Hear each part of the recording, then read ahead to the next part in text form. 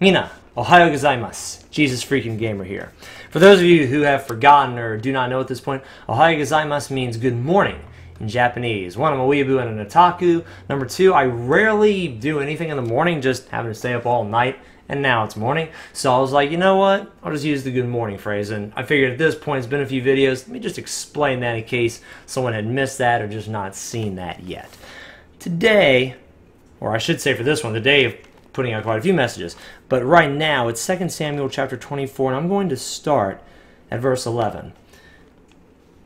A lot of us, as Christians, let's be honest, we somewhat are afraid the Lord's going to do stuff to hurt us. He's going to allow stuff to come our way. It's going to be painful, dark, and scary, especially if we mess up. And I want to address that right now. It's 2 Samuel chapter 24, verse 11. Now David has done something stupid. He has sinned. Now when David arose in the morning, the word of the Lord came to the prophet Gad, David's seer, saying, Go and tell David, thus says the Lord, I offer you 3 things. Choose one of them for yourself, that I may do it to you. So Gad came to David and told him, and he said to him, Shall 7 years of famine come to you in your land? Or shall you flee 3 months before your enemies while they pursue you? Or shall there be 3 days plague in your land? Now consider and see what answer I should take back to him who sent me. And David said to Gad, I am in great distress. Now most of us stop there. And we're just like, oh crap. What's the Lord going to do next? What's he going to tell me to do? Where is he going to send me? What punishment is there going to be for my sin? Listen to David's answer, and I don't know how to make this happen, but I'm going to say it anyway. Make this sink into your heart, not just here in your mind as a, as a brain nugget. It's just a factoid, a kilobyte of data. Let this sink into your heart. 2 Samuel chapter 24, verse 14, And David said to Gad, I am in great distress. He didn't stop there. Please let us fall into the hand of the Lord, for his mercies are great. But do not let me fall into the hand of man. Here's what happened. Verse 15, So the Lord sent a plague upon Israel from the morning till the appointed time, which was 3 days according to Gad. From Dan to Beersheba, 70,000 men of the people died. And when the angel stretched out his hand over Jerusalem to destroy it, the Lord relented from the destruction and said to the angel who was destroying the people, It is enough, now restrain your hand.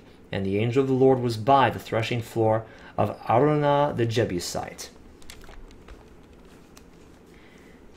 We deserve to be punished for our sin. And sometimes what the Lord calls us to do is scary. Like Jesus was called to die for us on the cross.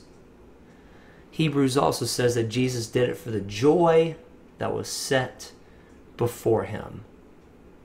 Not that the cross itself is fun or joyous. He sweated drops of blood because he didn't want to do it so much. But at the end of that, there was resurrection. And after the resurrection, there were millions upon, hopefully billions of sons and daughters that would come into God's kingdom through his sacrifice. And even though David was punished for his sin, the Lord, before the final blow, relented. The Lord's mercy and grace are greater than we can possibly imagine. And I'm saying this as one who has received mercy and grace. I've done some dumb stuff in the past. And losing my mom was hard.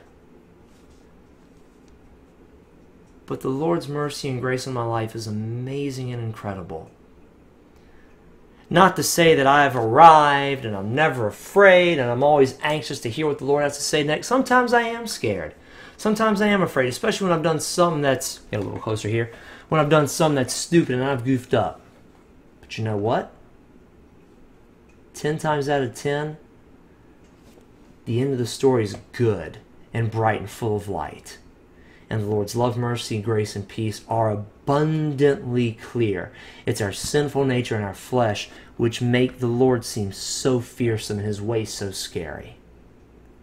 If we will crucify our flesh, take up our cross daily and follow Jesus, we will find him to be a God that is better and gooder than our wildest imaginations.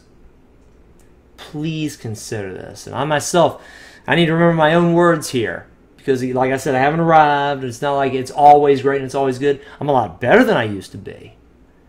And I've come to know how great and gracious our God is. Please, again, take this to heart. Don't just make it a mental nugget, a little kilobyte of factoid data in your brain. Let this sink into your heart and know that God is merciful and that He relents of the disaster that He would have brought upon us. That's why Jesus came and died for us. Thank you guys very much for watching this video. I love you, and God bless.